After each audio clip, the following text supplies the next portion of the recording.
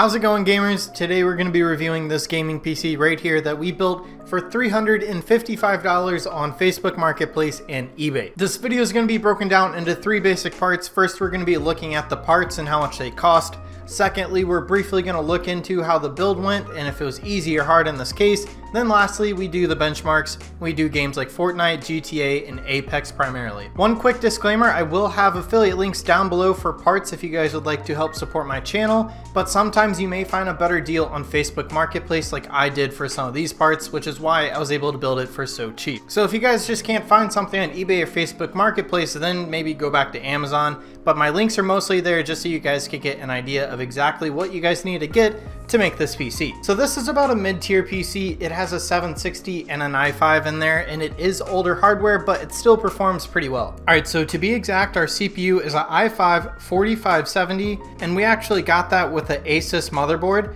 a Z87K. So for those combined, we only paid $97. So for the graphics card, like I was saying, we have the GTX 760, and it is by EVGA. Or EVGA for those intellectuals out there. And that graphics card was only $97. So for the RAM, we have two 4GB sticks of Corsair Vengeance, and we only paid $30 for that. The case, we chose the MSI Mag, and it is a really nice case that you could buy for around $50 if you can find it. I believe on Amazon they may be sold out, but you can find them on eBay now. I have a full review on this case actually that should be coming out fairly soon, or it may already be out.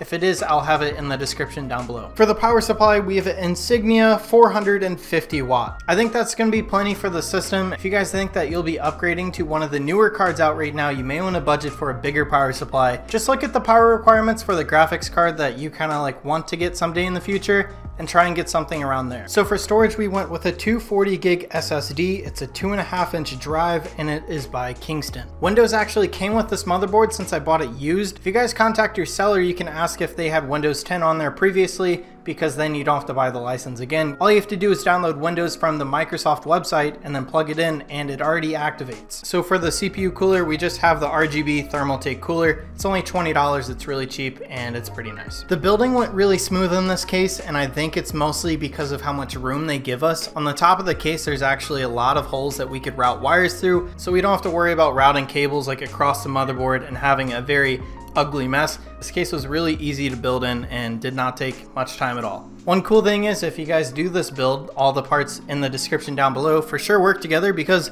it has been done. So you guys don't have to second guess yourself that you're buying the wrong part. It's all in the list down below. Alright, so the best part, benchmarks. So first we benchmarked Fortnite. On high, we were able to get 50 FPS, and at medium settings, we got 130 FPS.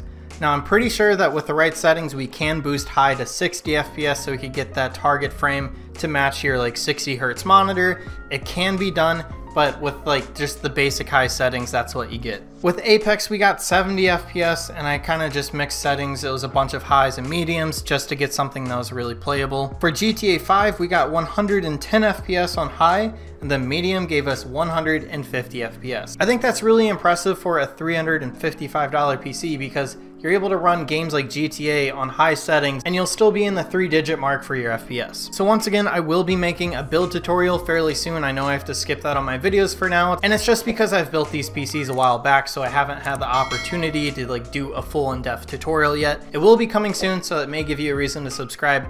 Anyways, I'll see you guys on my next build. Hopefully you guys enjoyed this one.